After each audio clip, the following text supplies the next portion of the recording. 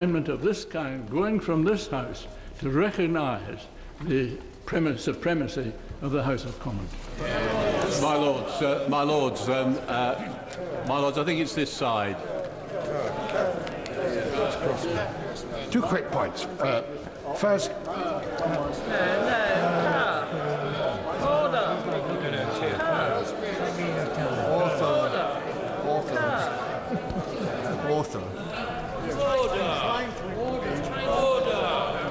I think my noble friend will find that, unfortunately, my noble and learned friend has sat down.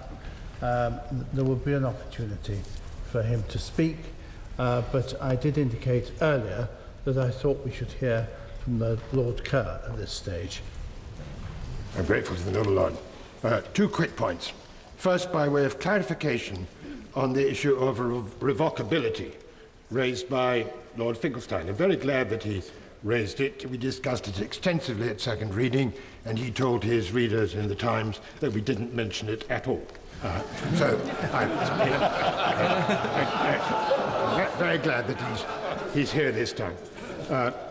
When Lord Panic, I pay tribute to his skill both in court and here, when Lord Panic won his case in the High Court, not the Supreme Court, and the number 10 spokesman was asked about revocability, the spokesman